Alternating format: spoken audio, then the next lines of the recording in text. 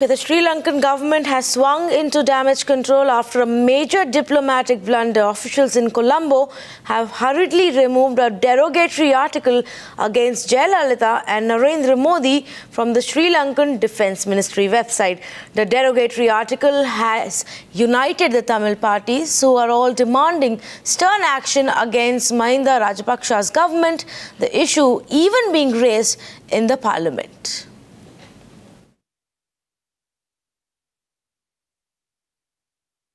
My Chief Minister has been writing repeated letters to the Honorable Prime Minister. And the solution which he has been suggesting for lasting thing is the retrieval of Kachativu. But what is worse today is, sir, a private individual in Lanka has written an article. That is, we don't bother about that.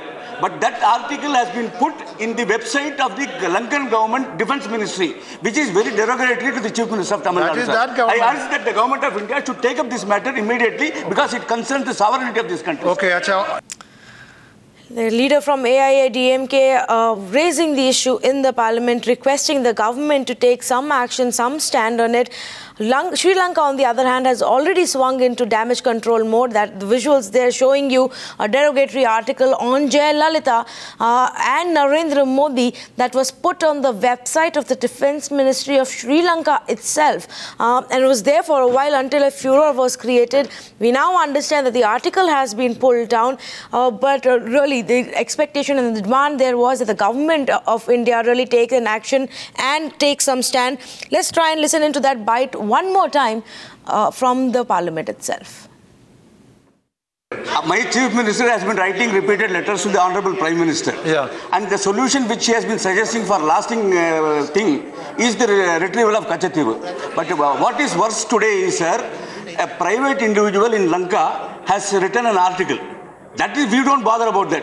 But that article has been put in the website of the Lankan government Defence Ministry, which is very derogatory to the Chief Minister of Tamil Nadu. I urge that the government of India should take up this matter immediately because it concerns the sovereignty of this country. Okay, Acha.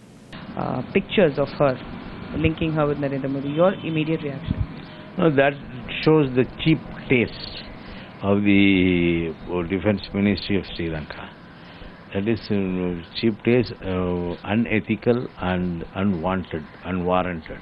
She speaks on behalf of the Tamil, she speaks for the welfare of the Tamils. We may have 1,000 differences, political differences with her, but that doesn't mean that when she speaks for the sake of Tamils, we can allow anybody to criticize her. So it is of cheap taste. I have seen that article. It is of cheap taste, and it was written by somebody who doesn't know history. Kachativu is a land area where there was a church built and it belongs to the Tamil India. It is registered with the, it is under the registry of Ramanathapuram district. What we say is that when drawing the maritime boundary between Sri Lanka and India and Sri Lanka, they should have calculated it after Kachativu and between Kachativu and the land area of Sri Lanka, not include, they should not have included Kachativu as part of sea. They should have considered it as part of land and the water beyond Kachativu as inland water.